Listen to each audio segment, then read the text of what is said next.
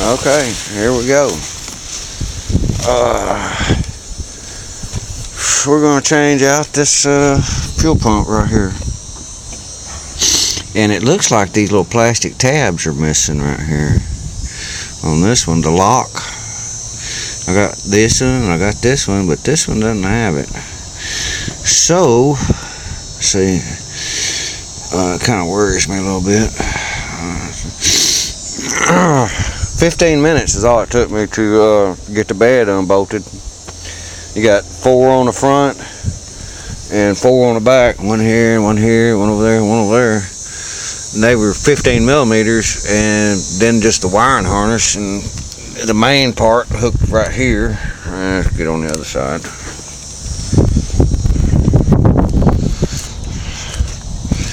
Where it crossed over, see right there. And then all I did was I just pulled the lights out of the bumper for the tag, and then tuck them up inside there. And then you had 2 grounds. You see right over there. You see that ground. And then you got one over here. So you have to make sure you get your grounds back together. But that's a piece of cake. And then me and Angela picked this thing up and set it back like this right here. So total all together about 15 minutes.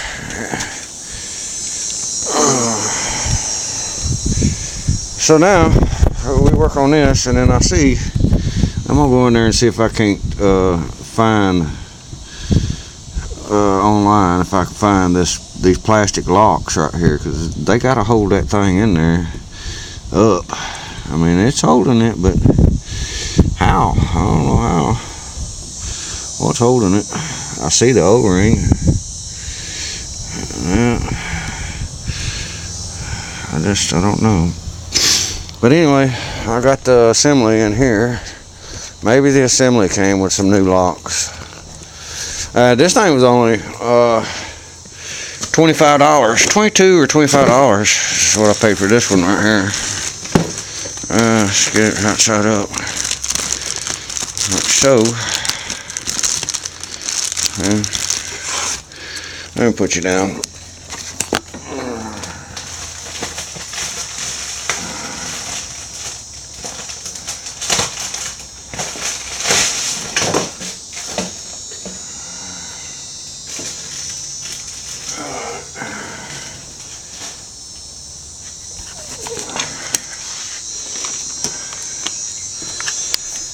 So there you have it. I have the new tank seal right there. Which, I don't know, this looks totally different now over there. I'll have to go look at it. Maybe the lock goes down over it. I don't know. Then you got the float, and you got a new sock. Yeah, that lock ring just goes right down over it. Okay. And no, there's no extra little hookup hoses. So that one I need to check. Yeah. Go in there, get online and check that out. Lay down. Alright, there we go. Now, I'll have to reassemble it. The float hooks up somewhere. Let's see where the float hooks up. Right here. Alrighty. There you go. It's got a new pump in there. All wired. I'll just set it down in there and boom, I'm done. Hopefully. Let it dry out.